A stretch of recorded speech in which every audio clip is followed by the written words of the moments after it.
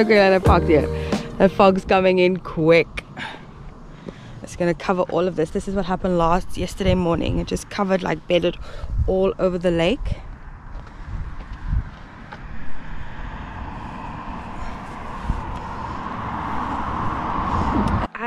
So yeah, I woke up a few times last night, I'm not gonna lie, because of the cold. And it's obviously like, I didn't find this place on Park for Night or anything. I was just driving because I know the area. So, well, I know of the area, I should say. I've been here a few times. I haven't really driven here before. Decided, you know what, I'm just gonna park up wherever. I saw it when I drove past it. It was good because the trees help mask the cars a bit.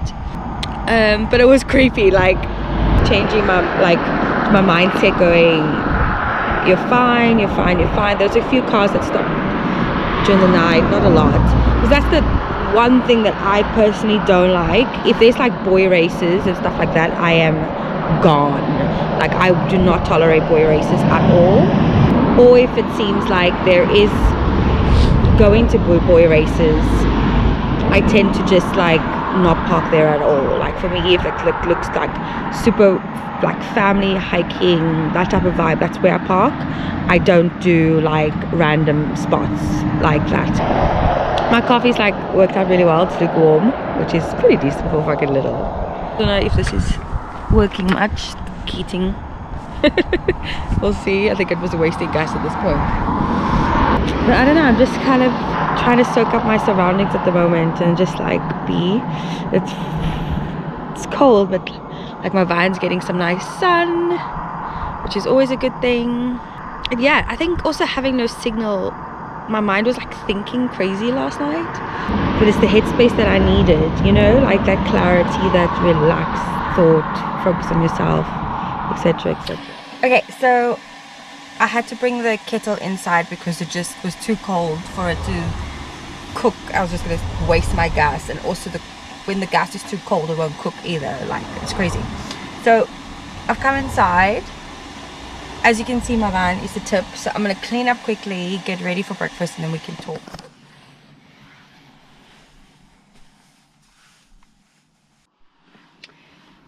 Okay, so last night after I finished hiking, I went to go park up, and then I felt like I needed to be stealth where I was because I didn't know what there was only no litter signs. And what really irritated me is that the first spot there was like loads of litter everywhere, and I was like, I don't want to be pinpointed that that's my litter because I keep all my rubbish in my van. If sometimes I keep it in my van for a week if I can't find a rubbish bin. Do you know what I mean? Like, I will not dump my stuff anywhere. So I've got like 2 bags of rubbish which I'm taking with me, but it was just like, come on, like, if you see rubbish, take some rubbish, take it home with you and put it in the bin. Like, it's not rocket science, you know. And it's like, look how beautiful this landscape is. It's just unnecessary. Anyway, so I moved somewhere else, and then it was like, I was so tired. I was just like, I didn't even cook any food. I was just like, I just want to get into bed, get on my comfies and go to sleep. So I took a nap first. It was like 4 o'clock. I took a nap, got warm, and it took actually my van at this stage, because when I went to go hike, I left it for like 3-4 hours without me being in the van, and everything was cold. Like, my bed was cold. The heater was on for 40 minutes first. It did phase 1 heating. Then I put it on half an hour later. I put it on for half an hour. And then half an hour later after that, I put it on for 20 minutes. And that's what kept my duvet comfy. So it took a bit of time to get it all sorted. But my electric, I love it. This solar panel is doing fantastic. Literally only this morning where I drove, it boosted it up to 96%, so it's literally full capacity again. So that's just really great.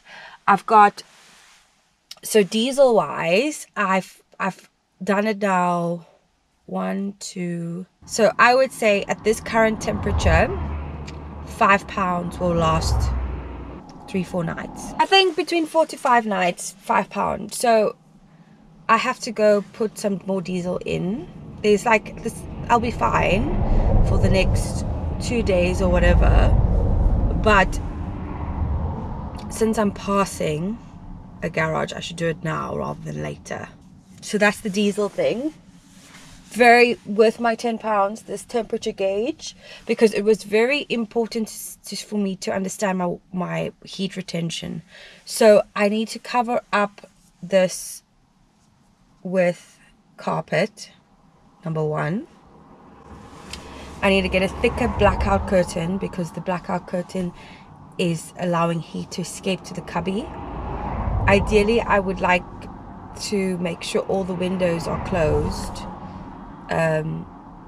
like, you know, foiled up, and the wind deflectors.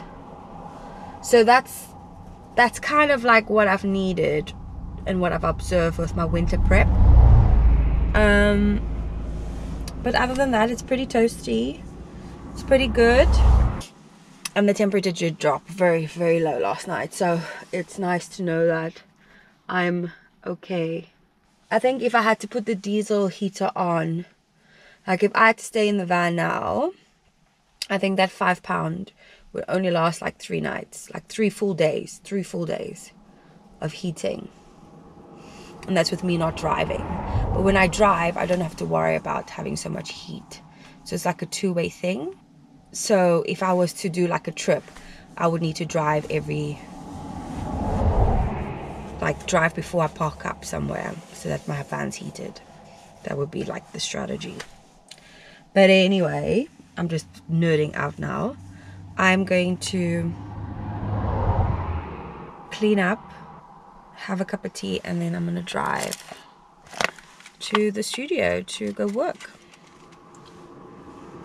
So beautiful, yeah.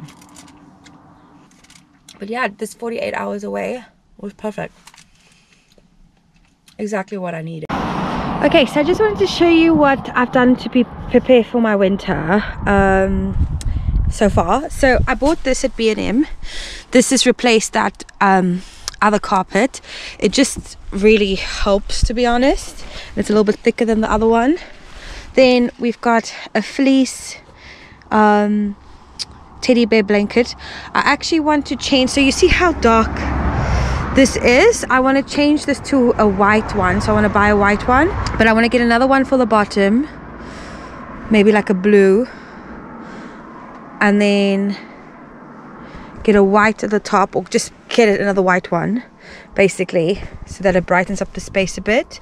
And then I've changed the pillow cover as well over here, because again, just when everything is like this material, it just really helps keeps the warmth in.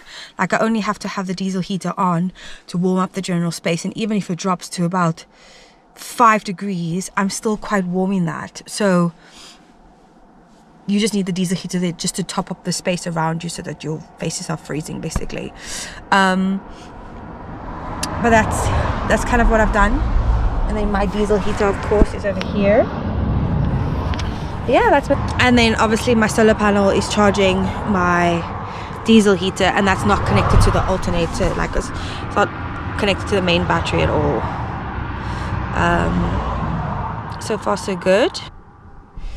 So my Victron is currently pulling in 38 watts.